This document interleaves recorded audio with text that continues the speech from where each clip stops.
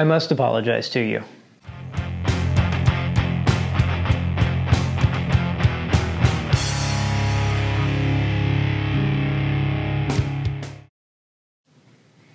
If you're new to the channel, welcome, and thank you for the click. If you're a returning viewer, I'm glad to see you again, and thank you for coming back.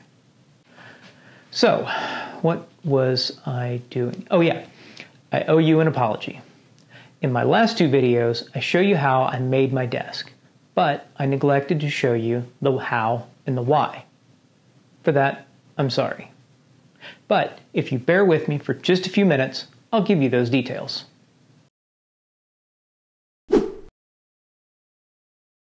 I mentioned in my last video that I've worked from home for nearly 10 years. I finally got to the point where I wanted to upgrade my desk and remodel my office.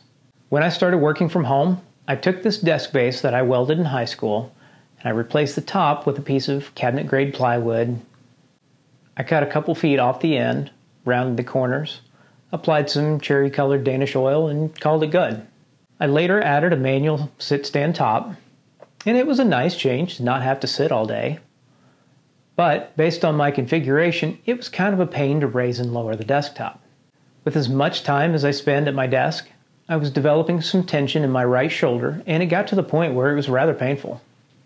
I use my mouse a lot. I tried switching to a trackball. I switched to using a split keyboard, experimented with different keyboard positions, and eventually a friend of mine was telling me about a vertical mouse that he had bought. I had to try one. After getting one and using it for a while, my shoulder was getting marginally better. In speaking with my chiropractor, he made mention about having my right wrist extended outside the width of my shoulder for long periods of time can lead to this pain.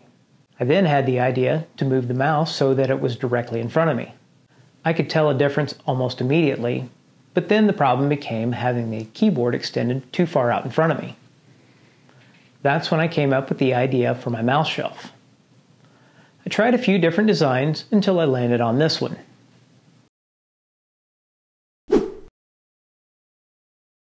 One day when I was on YouTube, there was an ad for an electric sit-stand desk frame with some custom options. It had me intrigued. So I hopped on Amazon and noticed that there are quite a few different desk type designs out there. Small ones, large ones, complete desks, and then just the frame. When I saw just the frame, rated for 300 pounds, it got me to thinking, I could make my own desk. And like most projects I've made, I could incorporate my own custom features. This is one of the things that draws me to woodworking. It gives me a chance to express and explore my creativity. Some people enjoy taking sets of plans made by others and making things. And if that's you, that's awesome. I hope you have a blast doing it. Woodworking is supposed to be fun. I hope it provides you with the outlet that you enjoy. For me, creating my own designs is that outlet. I mean, if I'm going to spend this kind of money on a desk where I'm going to spend most of my waking hours, I might as well make it the way that I want it. Probably won't make another one like this for quite a few years. If you get into woodworking thinking that you're going to save money making your own furniture, chances are pretty good you won't. Especially if you're going to make the same things that you can buy at the store. But if you're going to make unique, one-of-a-kind pieces, you certainly can. Because if you were to have to pay somebody to make those things, those custom pieces, it'd get really expensive in a hurry.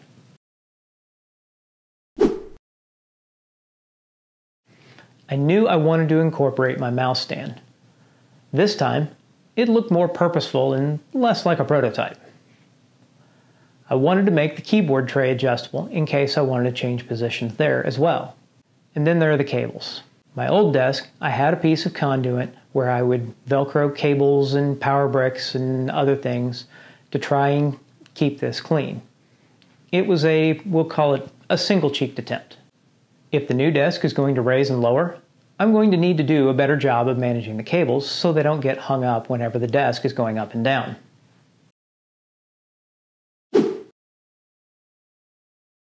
When I was looking at the frames, not only was I checking the weight rating, but I was also looking to see what was the maximum size top that I could put on the frame.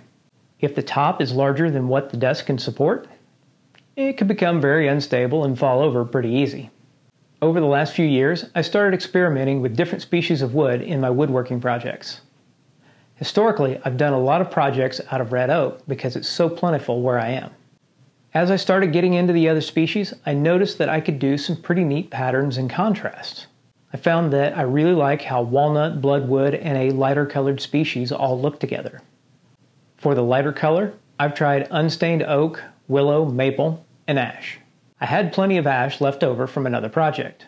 I also had a little bit of bloodwood sitting in the rack left over from the impossible dovetail ring box that I made for my daughter's wedding.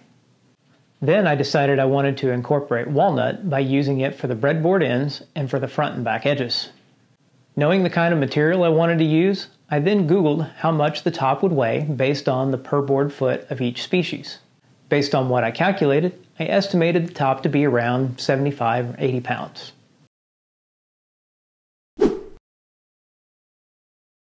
With 4 monitors, desk lighting, a headset, desk speaker, 2 laptops, Wi-Fi, macro keypads, and so on, there is a crapload of signal and power cables.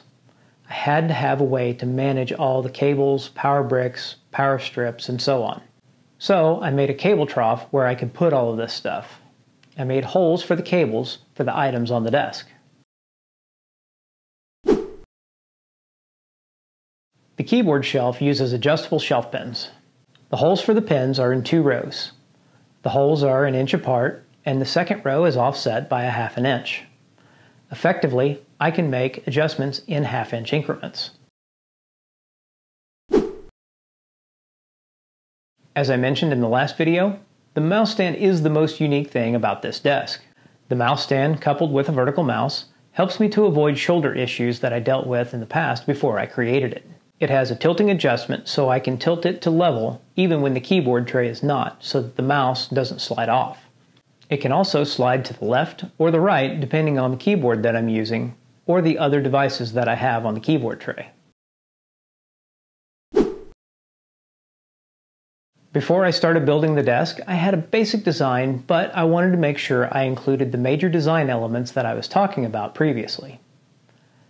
When buying hardwoods, the dimensions on the boards are very different from one board to the next. You never know what you're going to be working with. You can make a rigid design, but if your material doesn't fit the design, then you can waste a lot of material. I will adjust my projects on the fly to try and minimize this waste. I do this for a couple of reasons. The first one is the fact that lumber can get really expensive when a bunch of it ends up in the scrap pile. And that brings me to the second reason. Even whenever you try to eliminate as much waste as possible, there's still a lot of waste. As you can see, I've had a bunch of it end up in the corner of my shop. It's kind of overtaken things. Some of these scraps will end up in the fire pit. Some are going to get used on some small projects, hopefully soon. So be on the lookout for those videos as soon as I can get them done. With all the elements, including the mouse stand, the adjustable keyboard tray, the cable trough, large work surface, and the electric sit-stand frame, this is everything that I want in a desk.